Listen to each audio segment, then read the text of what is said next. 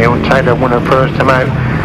David Knowles will be looking to improve upon his first outing. He can one with the 2 to watch in this race. Number 14 up for the tape to where they go. Neil Taylor's got away. Ollie Stanford's got away as well. And where's David Knowles? He was last away. Dreadful start from David Knowles. But look at him go for the pack. He's moved from the second place on the shoulder of Neil Taylor. Now exited that top corner for the first time. It's Neil Taylor leads from David Knowles. Who's come for nowhere to go through in the second place. Stanford has got the third. Knowles gets inside Taylor. Taylor trying to come back round the outside. They're locked together going up the back straight. And Taylor gets back round the edge of Knowles. Knowles comes again back up the inside with Taylor again. Back round the outside. Half a bike between them. We hit that top corner on lap number 2. It's Taylor leads. Knowles again trying to find a way through on the inside, but Taylor holds him at bay. Taylor leads then for Knowles holding second place. Taylor on the inside. Knowles trying to sweep right round the outside of that top corner, but still Taylor 2 bikes up as they got the back straight once again. Taylor leads then for Knowles in second. Stanford has got the third. Colin Howard's in fourth place. Still a good scrap going on for first and second again. David Knowles trying to come right round the outside of Neil Taylor as they move it on to 4 this time. Then Taylor by a bike, but Knowles holding second place. Taylor's gone wide. Knowles has gone even wider. He'll try and cut it back for the inside run. There's half a bike between them going up the back straight on lap number 4. Neil Taylor looking to make it 2 to 2 and he's the 250. David Knowles right round the outside of that top corner. Can he get the speed to get round Taylor? A race for a line. It's Neil Taylor wins it. Second is David Knowles. Ollie Stanford picks up the third. Colin Howe is in fourth.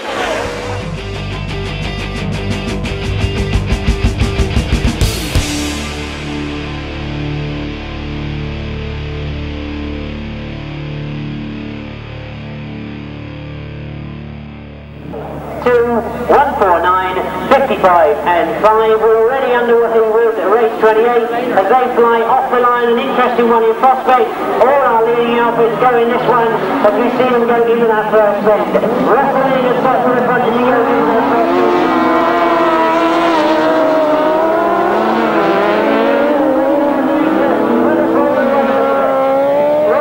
Pulls up on the far side, but as we see going into this pit bend, rustling back on form and in front of Ken Lane, but Ken Lane goes very, very wide, looking to go around the outside. John Halsey has seen the mistake that Ken Lane has made and looks for that gap on the inside.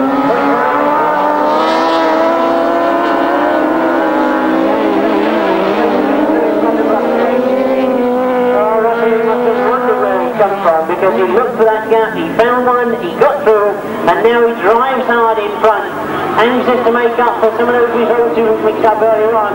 And rustling now with problems from John Halsey. John Halsey.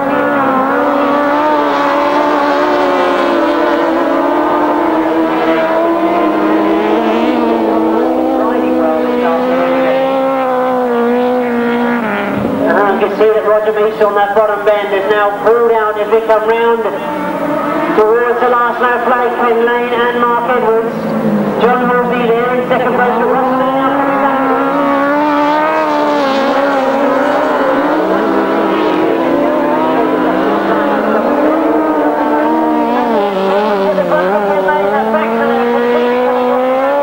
Can he complete the race distance with no back tire on the through? It certainly will happen this afternoon, and Ken Lane tries to get across the line, but John Halsey completes the race by tremendous driving from Ken Lane and from Mark Edwards doing his part of the work.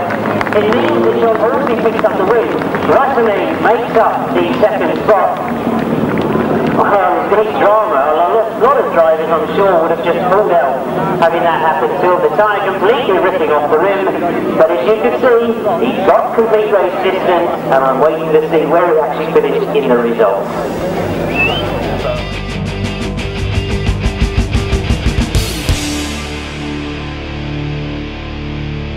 Green flag is ready. Yes, we're away. Now we've got the problem of getting them all around the first bend. Anyway, it's 15 nil Scopes up there, 139. I think he's, I think that might be David Mears up there, 139. Number 1, Duncan. No, it's not Duncan, sorry, it's Storm, number 1 up there in the yellow leather, fourth place. We've gone a little bit wider. 110 Stephen Daw storming around the outside. There's 15 nil Scopes has got the lead. 110 Stephen Daw. And 139 David Mears. Neil Scopes leaving Stephen Daw. Daw having a big laugh around there, but he's probably watched he doesn't come too wide here. We've had somebody come to grief on the bottom bend, but I think he's off of the racing line. We've got a yellow flag out there. He's back on the bike, but he's got going again. Number 332. Dropped it on that top bend. Steve Daw is getting closer and closer to Neil Scopes. He's right on his back wheel now. He's going to take the outside line on the top bend. And Neil riding a very steady line around there, but Stephen Daw going wide. Is he overdone it or not? But Neil's back in front. Coming around towards the checkered flag as two-pack Larkin's going to get in the way. Oh, it's going to be neck and neck. I think it's Neil, is it? Oh, I don't know. I don't know. Extremely close. The back markers were getting closer and closer to him. Very close position there as well, with John Dormer just leading another bunch of three.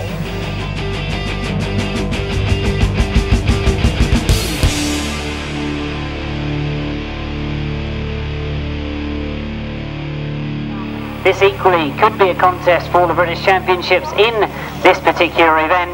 It promises to be a cracker. They're already under starters' orders. The tapes go. Look to see who's made the best of the starts. Paul Miller has had an absolutely brilliant start. He gets to the middle of the field, but also Alan Peck has gone with him. Alan Peck looks to go wide, but it's Paul Miller that's got to the front. He's gone wide now. He comes up the inside, gets in front of Alan Peck as they go into this bottom corner. Paul Miller gets to the front, but again he's gone very wide. You can see Kevin Leide has now moved through into first place. Oh, we're all looking, I'm sure, for where Richard Piggott was, and he's back in fifth place at the moment. Big stop for the trying to work his way through. The long way round. Lionel Cox now moves through into third place. Paul Miller won't give up this lead very easily. He'll be desperately trying to get round Kevin Leide as he gets towards the front. Kevin Leide and Dick O'Boyd though holding on to the race at the moment. Getting very, very close now is Paul Miller. It's getting close to that third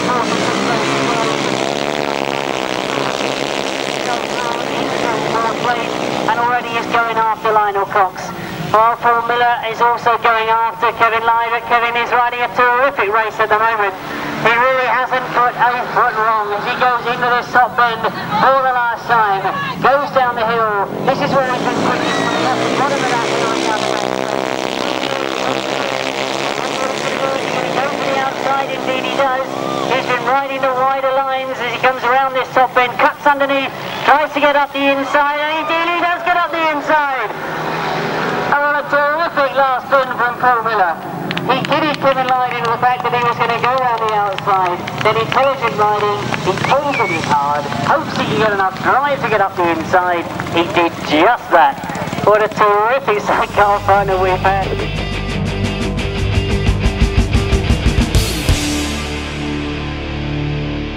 Here we go then, the gate goes up, and in the middle Peter Lloyd gets a lot of drive, and on the far side we'll see Trevor Banks and Simon Cross who make an escape. That'll make the best of the start.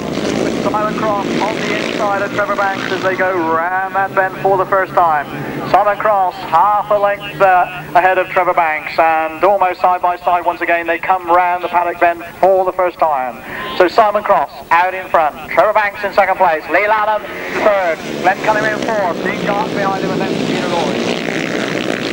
So it's Simon Cross bidding to score a victory in his first outing, and tragedy here, problems for 141 Richard Empson, the young rider who's been doing so well this year. Meanwhile, to our left, it's the leader, it's Simon Cross who comes towards us. Trevor Banks looks over his shoulder anxiously because it's Glen Cunningham up into third.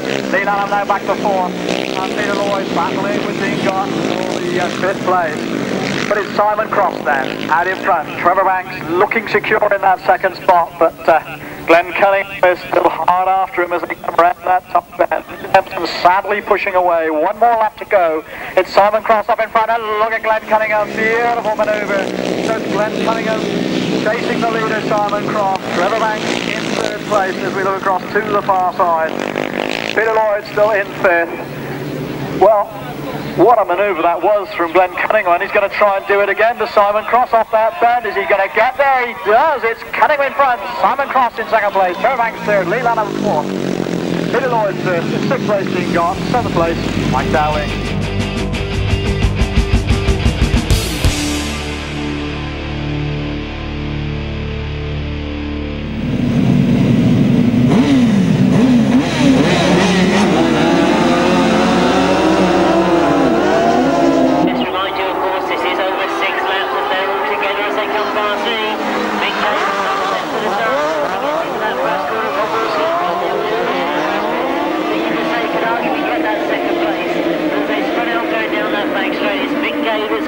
Rob Wilson and Tony Miles in second. Spreadbury and Steve Daw go around the outside and trying to get that lead away from Mick Cave. They've gone the long way round. It's Rob Wilson that looks to have the best of the challenges though, as he goes in tight into this front end. Tries to ride away through. Inside Mick Cave now knows that Rob Wilson is there. He turns the power back on going down the back straight. Still just for the lead, Mick Cave and Dean Bartholomew. Rob Wilson and Tony Miles closer all the time though. Spreadbury now getting up close as well. He's in third spot and looks as if he could make a challenge for second or if not first. Those three have got away from the rest of the round in this final. It's a battle for his first place. Rob Wilson again looks to get it out on the inside. But Mick Cave closes the gap once again. And as I'm looking at the back of the field as well, Tim Bennett has now started to get motivated as well and starts to work his way through.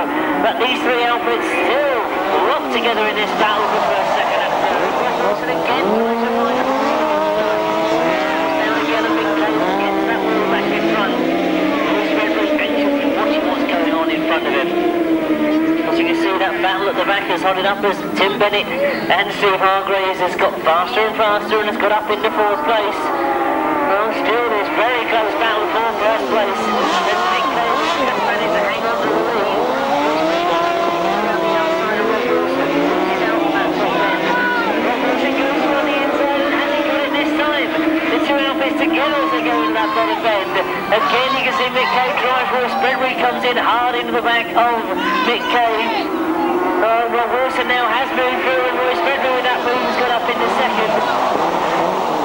Just one more by Mick Cave. So he's got that second place and goes after Rob Wilson as they go into this last bend. Rob Wilson and Tony Miles leading as they went into the bend, but Spreadbury going the long way round, and is he going to get him on the last bend? As indeed they see the checkered flag go, it's going to be a win for Rob Wilson and Tony Miles. But only just for Spreadbury and Steve Daw. Mick Cave for so long the early leader, back in third place as he went across the line, and Tim Bennett finishing in fourth.